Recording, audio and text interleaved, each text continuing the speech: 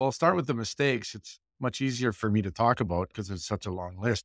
I came in with not a tremendous amount of understanding of systemic wellness. And for some reason, we decided that the place to start would be with the nutrition policy. We almost made a video of us coming in a police car and banging a tray of cupcakes out of a poor parent's hand. So if I could recommend the last place to start in wellness, it might be a, a prescriptive nutrition policy where you write the document first. So everything I just said there is wrong. Every piece of it is wrong, but we did it all. And you, it's about the data thing. Okay, we messed this up. Let's stop. Let's look at why, and let's see how we can do better in the future.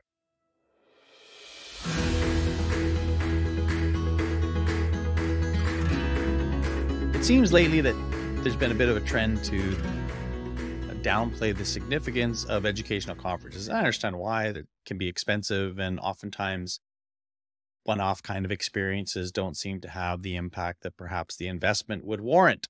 That said, as somebody who's attended a lot of conferences over the years, I'm still a big fan, largely because I am typically introduced to people that I just can connect with and resonate with and learn from, in perhaps otherwise maybe I wouldn't do that. So that was the case last year. I attended a conference in Edmonton on workplace wellness and was introduced to the work of Paul Corrigan and Elk Island Catholic, specifically their work around workplace wellness. And what impressed me most from the onset was Paul's willingness to say right up front, we have made a lot of mistakes, and was able to share those mistakes and yet, stayed the course and persevered, and they continue to have success. And this is not something that's a bandwagon thing that began after COVID. This is something that they have been working on as a district for years now. And so while they still do not claim they have figured it all out, they're doing some really, really interesting work around there. And so it was exciting to be able to have Paul on the show and share a little bit about that and some of the other things that he sees around leadership, some interesting things he shared with me and that you'll get to hear. So please enjoy my conversation with Paul Corrigan, Superintendent of Elk Island Catholic Schools. So Paul, we're talking today, it's the fall of 2023. Many of the superintendents, the leaders that I've talked to over the while talk about this opening of school years being just that much better in terms of not having to deal with the immediate and the lingering effects of COVID. That said, you and I talked a little bit about the impact of COVID, and there was all this optimism about the silver linings of COVID, which I didn't really see in a lot of districts. But I think you guys really do see some of the silver linings and things that you've carried through from COVID. Can you just talk a little bit about what those are? Yeah, absolutely. First, I'd agree with the assessment. Like, exciting to come back post COVID, and it really feels like post COVID this year.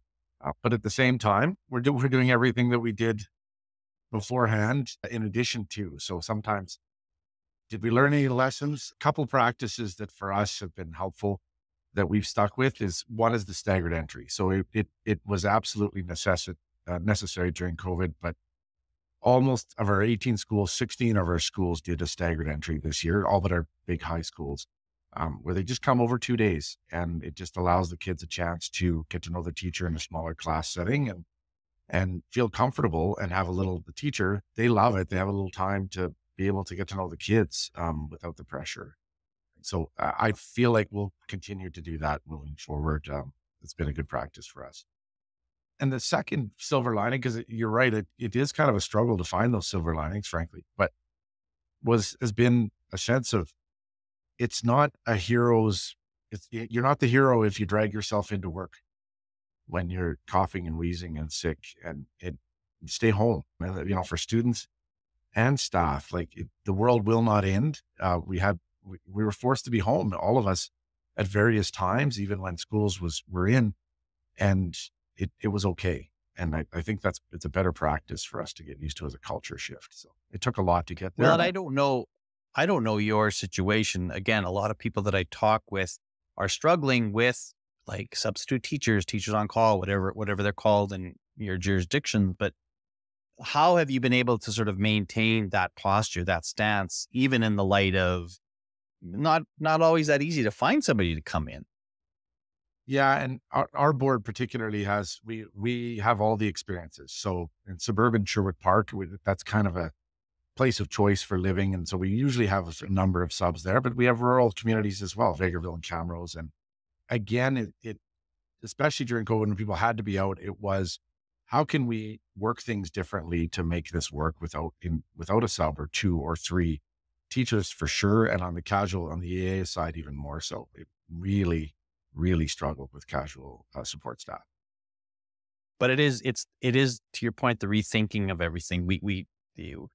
We can't maintain exactly the way we did it before, and I don't know that we've finalized how we're going to approach it. But it's the idea of maintaining a posture that says, if you need to stay home, we want you to stay home. We want you to be well, and that wellness is really one of the reasons why I really wanted to talk with you today, Paul, because I know that Elk Island Catholic has been really at the fore of what it means of your well-being journey. And I got to hear you and your colleague present back in November of 2022 at the Workplace Wellbeing event, and was just so impressed with your journey and all the things you've done there. And particularly and we're going to talk a little bit more about wellness as we go on. But first, the thing that you shared was this idea of assurance dashboard, which, first of all, that word assurance is I know that's a very intentional choice. And I've actually written about on my blog about sort of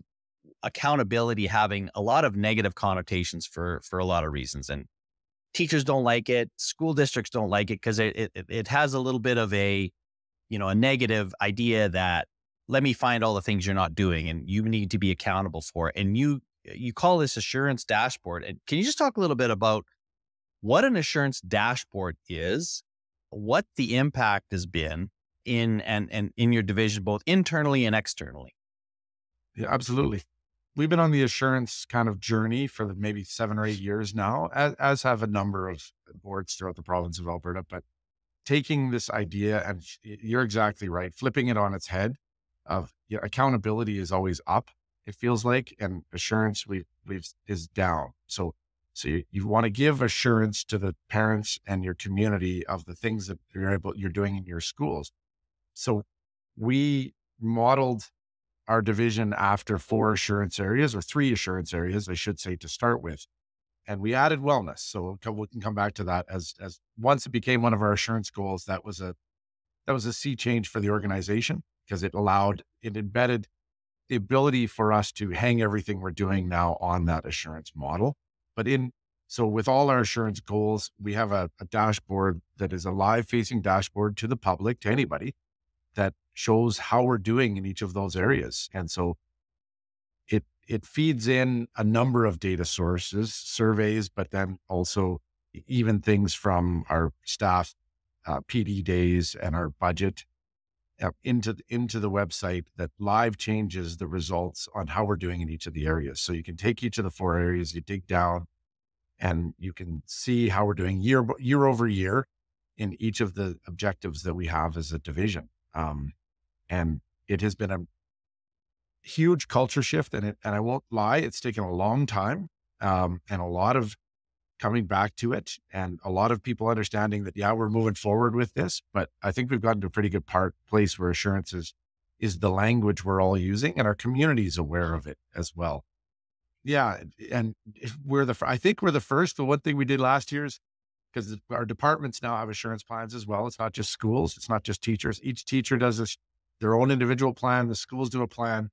Our departments do a plan. And for the first time ever last year, our board of trustees did their own plan as well. So I think that might be the first group to ever do that. But it shows that the whole division is about assurance now. We've moved to that place.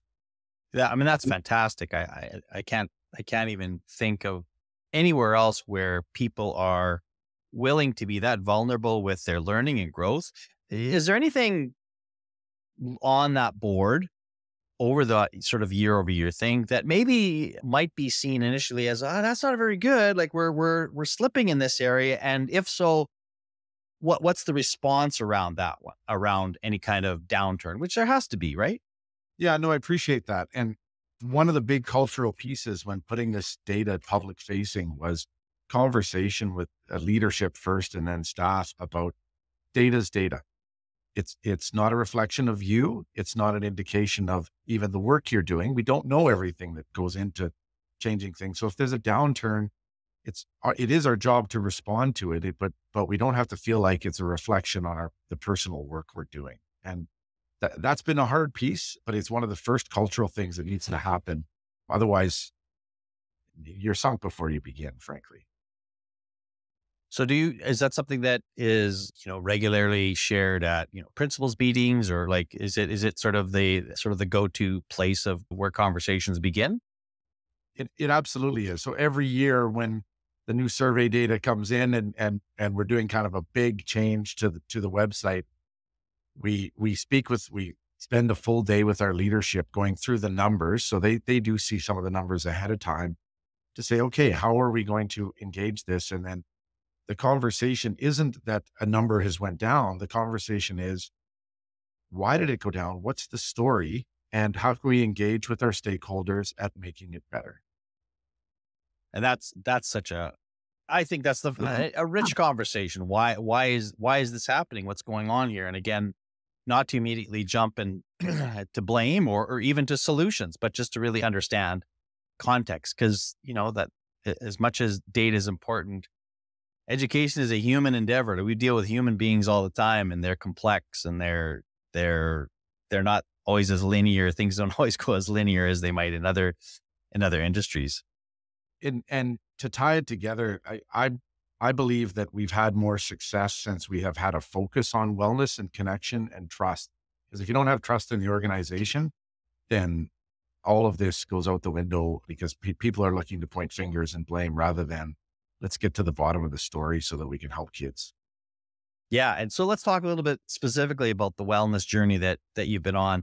Again, I think when I heard you share, you're very honest by saying, boy, you made a lot of mistakes, and you identified them and you grew from them. So when you think about that journey, can you just talk a little bit about maybe some of those lessons you learned? And as you think about where you are in 2023, what are you most proud of? Sure. Yeah. Well, I'll start with the mistakes. It's much easier for me to talk about because it's such a long list. I came in with not a tremendous amount of understanding of systemic wellness. And for some reason, we decided that the place to start would be with the nutrition policy. And we need to, and so we almost made a video of us coming in a police car and banging a tray of cupcakes out of a poor parent's hand. So if I could recommend the last place to start in wellness, it might be a prescriptive nutrition policy where you write the document first. So everything I just said there is wrong. Every piece of it is wrong, but we did it all. It's about the data thing. Okay, we messed this up.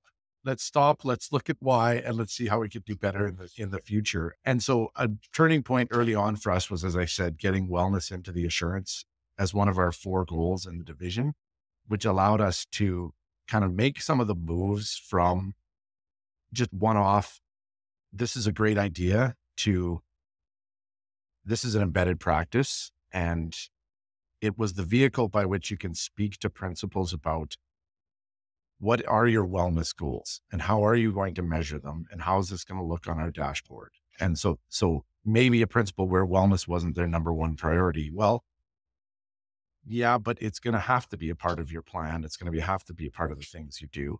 And taking this idea of wellness and making it everybody's responsibility. So in terms of perhaps the thing I'm most proud of in terms of where we've came to in the last, 7-8 years, is that the idea of connection and relationship and wellness as an essential precondition to teaching and learning is really something that I think this school division believes in. Those pieces are not extras. They're not add-ons. They're preconditions to effective teaching and learning. Oh God. So it has not been through any great work I've done, but just amazing people around here and a dedication to continue to go back to it when we've messed up. So can you point to any specific actions or strategies that speak to that idea of preparedness and people having that foundation before they engage in teaching and learning? Is there any kind of examples that you can think of or strategies that you employ that help that? Yeah, it's modeling. Like it has to be modeled for your staff first and foremost.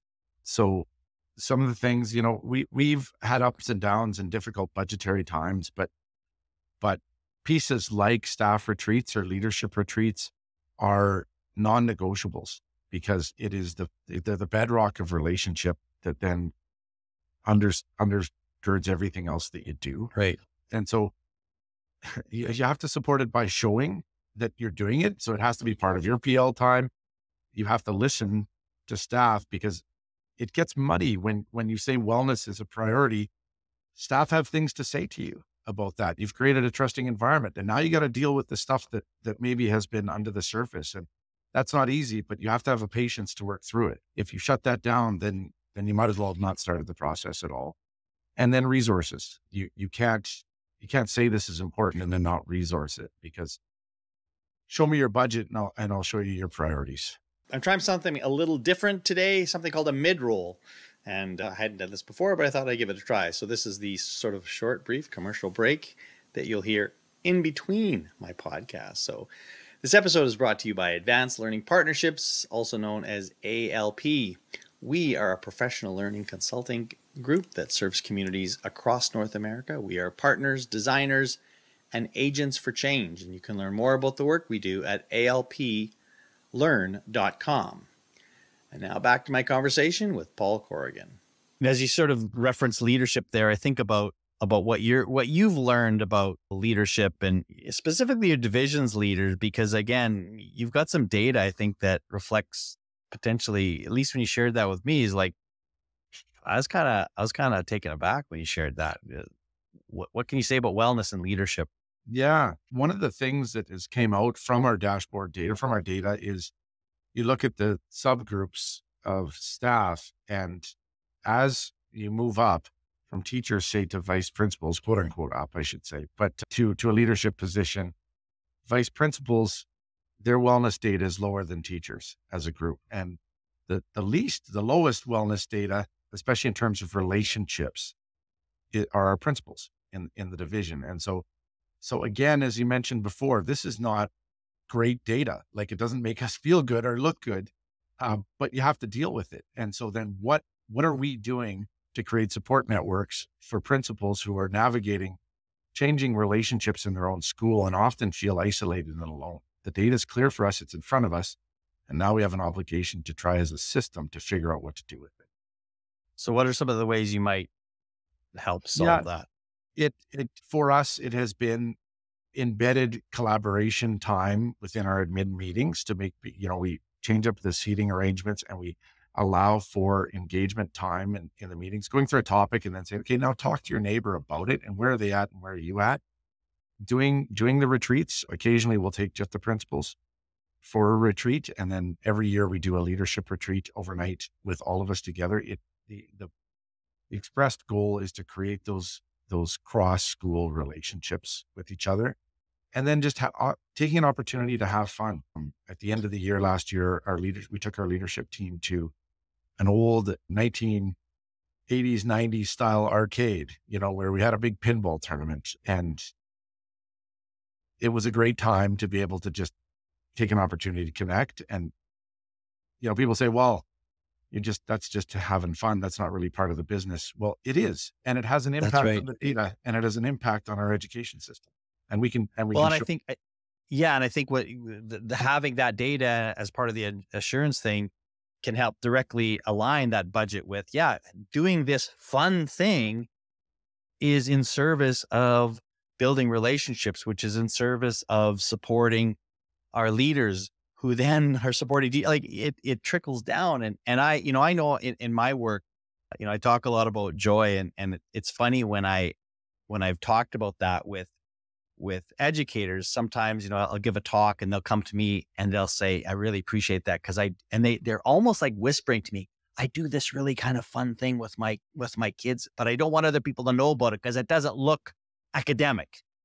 And I'm trying to tell them, like, no, You don't need to hide. I don't think you need to hide that. I feel bad for you if you have a principal who's going to give you a hard time about that. But that's how you build community. That's how you build connection. And that's when learning happens. And I guess as I'm rambling on here, Paul, I'm wondering if all of this that we've talked about here has trickled down to parents to maybe help them shift some of the way they think about school, and are they beginning to see, oh, I'm glad you're taking these principals on retreat and creating community supports for them, because I know in the end, this is going to benefit my child, because that's where my kid wants to go to school. One of my favorite quotes is, adults need to have fun so children will want to grow up. Right. Yeah. How do we create an environment that kids say, I want to be like Mr. Corrigan. I want to be like, because look at how much fun they have at work. So I don't know if you've been able to sort of sense a shift in parents or support around the idea that investing it in these ways is very, very critical to the success of their child. Yeah, well, okay. Oh, there's a lot there. On the joy thing, I'll just say, just like, we have a division theme every year. It's a faith theme for us as a Catholic school division. And 2 years ago, our theme was choose joy, because that was exactly what we saw was necessary it was kind of in the black period of COVID, right? And this idea of it's a choice and you have to go there. Anyway, that's a different podcast, I suppose. But in terms of parental engagement, that's a key piece for us. And the idea is that we're spending resources to create the environment that we also want in the classrooms for your children. So if we don't model that with leadership, and if leadership doesn't model it with staff, it won't happen for kids. And it's student and staff wellness. We're all one. Yep. It's not limited success. I certainly am not going to say all of our parents are ecstatic about every time there's these different activities, especially when they have to, it's PD days and you have to look for childcare. But we do collect the data specifically from parents, and they seem overarching very pleased with the wellness initiatives we have, which are always full community based. Yeah. If not sometimes staff based, frankly. Well, and I don't think this is a shift, right? This is not something that parents and taxpayers have seen as a priority. And so, but I think you guys are ahead of the game in the fact that you've been doing this for a while. You've now included it as part of your assurance dashboard. I think others can learn a lot from where you are, and knowing that you haven't solved all the problems yet, but I think I think the pathway that you've chosen continues to help you. I think is going to help you grow. So all I can say is thank you so much for leading the way in this and continuing to stand by this, even though, it might be easier just not to have people know what you're doing. Because there's a lot of websites, I'll tell you, I go on and it's hard to find strategic plans. It's hard to find anything because it's like, we don't really want to have everybody in our business if we can help it. Well, I will say, once you go down the road, it's pretty hard to go back. I don't know how I could think of a reason to go back at this point. And frankly, nor would I want to. Yeah, no, the ship sailed, but it's great. Anyways, thank you so much, Paul. I want to ask you a few other outside the school day, but maybe I think this is actually attached to the wellness conversation too. So I'll make that segue. What have you been reading or listening to lately that's piqued your interest? Yeah. Okay. Happy to share. My summer reading, which I just finished, I'm a big fan of detective stories. But the problem with the great detective stories is there are only so many of them. So there's no more Sherlock Holmes, but there's a lot of fan fiction. And two of my favorite detectives are Sherlock Holmes and a guy by the name of Father Brown, a little less known figure, but there's been a TV show lately. Yeah. A fan fiction book off Kickstarter that combined, it's called the Clergyman and the Detective. And it combined the two of them and created some fan fiction stories. And I thought that was amazing, and just a way to keep these stories going. The podcast that has my attention these days is by a guy by the name of Arthur Brooks. And I would highly recommend it. I really would, other than this podcast, of course. But that's right. Because he talks about how to properly disagree with each other. He's an American, and he would, I guess, call himself a conservative, but his parents are professors in Seattle. And so they're very much liberals. And so he grew up in this environment where that was okay. And now since 2016, he's seen this dichotomous world in the US where liberals and conservatives hate each other. And he's saying, how can we disagree with each other without being angry? And what is the art of disagreement and getting over this polarization idea? I've really enjoyed that. Yeah. Okay. Well, that one's going to be on my list because that is a topic that I think about, talk about, try to wrap my head around all the time. So I remember hearing, there was a podcast a while back called, I think it was called The Atheist and the Christian. They were best friends. And they just talked about their differences of how they view the world, right? As polar opposites in terms of worldview, but friends nonetheless, and could figure out how to have this conversation in a way that respected both parties. So yeah, and that's something I would say it may be the key for us as schools to help our children figure out how to live in a world where not everybody thinks the same. And that's essential. Critical. And yeah. And it's once again, it's maybe kids who do it better than us right now is the reality of it. As I said, that's a wonder, but yeah, just relearning that. So I've really enjoyed that. He's done a lot of research. It's research-based. The Arthur Brooks Show. And then I watch a lot of Star Wars. I'm loving all the Star Wars pieces now, Andor and Ahsoka. Some time with the kids on that. If you're a Star Wars fan, come back because those miniseries are great. All right. Well, that's a good one. Now, whether you want to talk about the Sherwood Park area or Edmonton at large, I always am curious about people to share a hidden gem. Maybe it's a local place, could be a restaurant, could be a park, could be an activity or something that might not be evident on their, when they first come and grab the tourism flyer when they land at the airport or drive through the city. But what's some of your favorite hidden gems? Oh, sure. Thank you. I'm going to mention it because I mentioned it. It's 3 blocks from our office here in Sherwood Park. It's called Arcadium, and it's that retro arcade. If you want a fun night, especially if you're in the, say, 35 plus bracket, to relive your childhood, you pay $15. You get to play all the video games you watch from your childhood. I had many a misspent lunch hour in the arcade when I was in high school, so I got to relive that. It's called Arcadium. We have a neat place that you might not see. And then I live in Fort Saskatchewan, just outside Edmonton, and there's a beautiful restaurant there run by a local couple who have a beautiful backstory, and they give so much back to the community that if I ever have an opportunity like this, it's called The Venue by Kent's Catering, locally owned, and they locally feed the poor of the community, regularly feed the poor of the community all the time. So it's a little higher end dining, but if you ever have an opportunity to drive out to Fort Saskatchewan, beautiful place. That sounds fantastic. Both of those be great activities. Maybe a night, maybe you do the arcade stuff first and you go for dinner after. Yeah, exactly. Is that it? Yeah. Great date.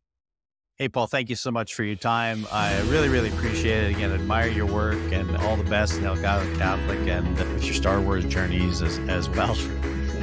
Thank you for that. I appreciate it. All right.